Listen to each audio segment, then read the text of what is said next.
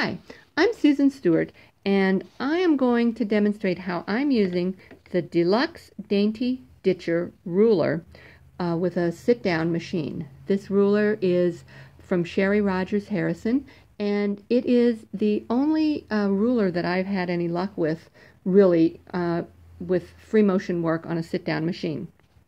Now, I have long admired the ruler work that long-arm quilters do with their machines, and I love the curved cross-hatching and all the wonderful circles and things that they do. But most of those seem to me to be too large to be able to handle with a sit-down machine. And by that I mean a machine where the machine's stationary and I'm moving the quilt sandwich under the needle, free motion. This is an APQS George, which is a big machine, but it's set into a cabinet and I move the fabric just the way you would with a domestic machine doing free motion work.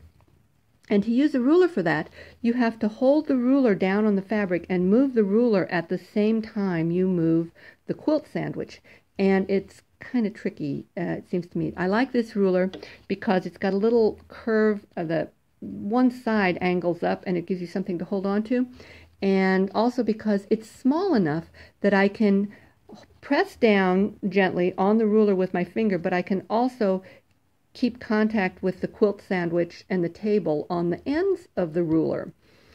I've also used, at Sherry's suggestion, a small strip of Steam-A-Seam 2 under the ruler, now not ironed on, but it's a little bit tacky, and that helps grab the fabric. You could also use a spray-on temporary adhesive, but this seems to work really well for me. Now I'm going to be doing cross-hatching in this little wedge shape here, and to outline the wedge I have some little circles here. I used a decorative stitch on my machine, on my domestic machine, on the quilt top only. And then after I layered my quilt sandwich, I stitched around the circles with monofilament, and then with the silk thread that I'm using for my cross-hatching, I stitched on both sides, the arc on both sides of those little circles. So let's get started. I'm down at the bottom here. I am going to backtrack on my stitching on that arc until the side of my foot just touches that piecing line. Now the foot, from the needle to the edge of the foot, is 1/4 of an inch. And I really should be using a ruler foot, which is much deeper than this. But this is an older machine and the feet are not interchangeable. It's permanently set in here. So I can't do that. But this has worked fine for me. I haven't had any trouble with it hitting the ruler and knocking the timing out. So let's hope that continues. What I'm going to do is take my ruler and touch the edge of it to the side of the presser foot, and then the edge of that ruler is right along the piecing line there. So I'm going to press down gently with the on the ruler and hold the fabric too on both sides, and then stitch so that I'm sliding both the ruler and the fabric at the same time, and I'm keeping the side of the presser foot touching the edge of the ruler. I get to the edge, I'm going to stitch in the ditch back 1/4 of an inch until that side of the presser foot just touches that stitching. Now I'll reposition my ruler so that the edge of the ruler is right along the stitching, and you can see that these marks on here are also 1/4 of an inch apart. So this first 1/4 inch mark is along the piecing line, and then I will go back again, keeping the edge of the presser foot. That's the tricky part, keeping the edge of the presser foot snug up against the ruler. And this is the first project that I have done with this, but I'm excited about the possibilities. It's a little bit harder to move everything with a larger project, and so I wanted to try this on something different than just, an 18-inch sample quilt sandwich. And so this is a medium-sized quilt. I think it'll end up being about 52 inches square. So I have a lot of quilt to move around, and it's not something that I want to keep rotating around on the table, and this works nicely. So you can see I just keep going back and forth and back and forth, a quarter of an inch apart, until I get to that arc stitching. Move back a quarter of an inch until my foot touches the stitching line. Reposition my ruler, go back across. You have to keep pretty nice, pretty firm tension, pressure on the ruler so that it doesn't slide back and forth on the fabric. Also, thing to note is that I do not have a stitch regulator on this machine, so the length of my stitches is determined by how fast I move the fabric and how hard I press the foot feed, the accelerator. So I just keep working, and I'm getting close being done with the stitching going on one side here, or one direction. Back and forth. This is so much nicer than trying to make straight lines with just free motion. If you've ever tried doing that, you know, it's really hard to make straight lines.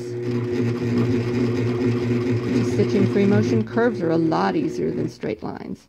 And it looks like this will be my last line here.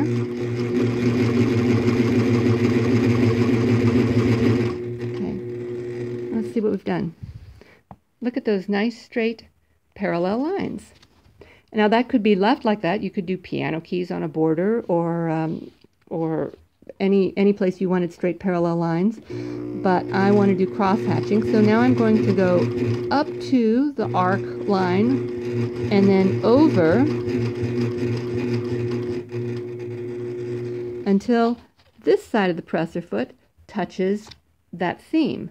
And I'll turn my ruler so that now I'm going forward and backward, and I'll line up the edge of the ruler with that seam line, and see how I'm putting some pressure on the ruler with my finger, but then I'm also holding the fabric at the front and back of the ruler so that I can move them all smoothly together. I'll stitch this way.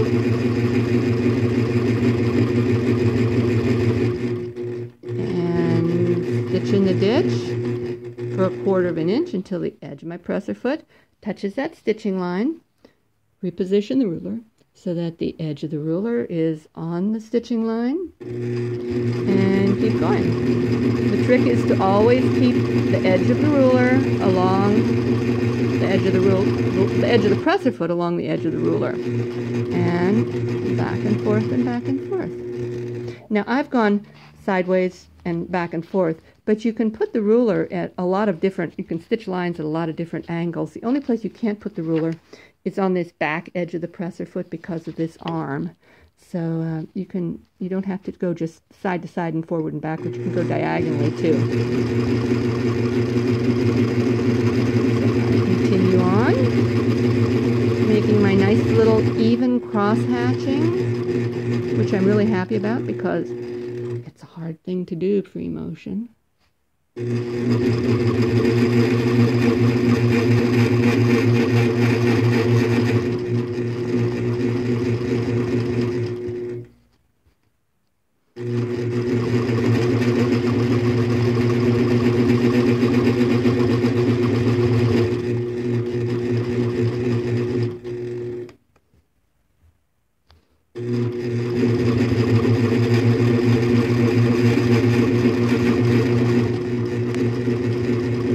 Almost done, just another couple of lines here. And we'll see what it looks like.